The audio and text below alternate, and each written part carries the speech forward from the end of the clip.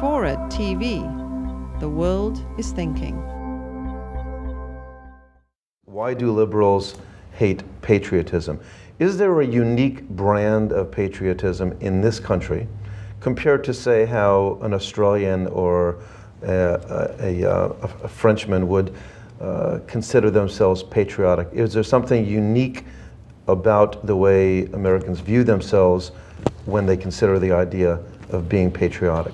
Well, yeah, actually, I'm not sure it's relevant to this point, but American patriotism is about a series of ideals rather than a shared history. So that a Frenchman, there's no such, you could never have a committee on un-French activities. You could never have a committee on un-Australian activities, because if you are a Frenchman, you are a Frenchman. But in the United States, if you want to be a good American, you have to adhere to certain values because we have so little history. And what the right wing has tried to do is explain that liberals, or pretend that liberals do not adhere to American values. And in doing so, they pervert what are American values. They pretend that this was founded as a Christian nation. It wasn't. In fact, one of the reasons it wasn't founded as a Christian nation is because the evangelical church did not want politics messing up their church.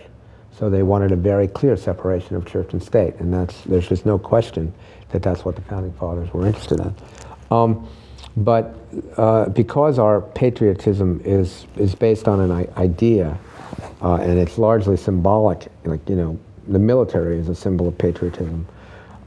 You're always having to prove your patriotism, and liberals, they haven't played the game.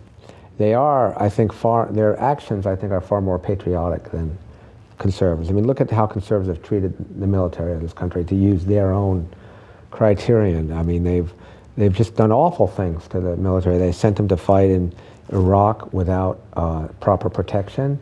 They gave them an impossible plan, which is build a country out of warring factions. You're not taught how to do that in basic training.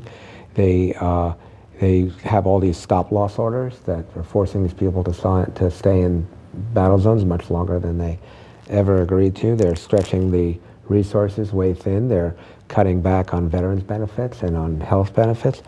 And it's all being done by people who, have never worn a military uniform except maybe on Halloween. The only person who had anything to do with the planning of this war who wore a military uniform was Colin Powell, and he opposed it. And liberals liberals opposed all of these things and wanted to use the military to actually attack our enemies, the people who attacked us, and not go off on this crazy nation-building democracy, allegedly democracy promotional activities. And yet, still, liberals are on the defensive about the way they treat the military. And George Bush is parading around, as if he's their protector. It's ridiculous. It's just the exact opposite of reality. But on issue after issue after issue, these old stereotypes continue.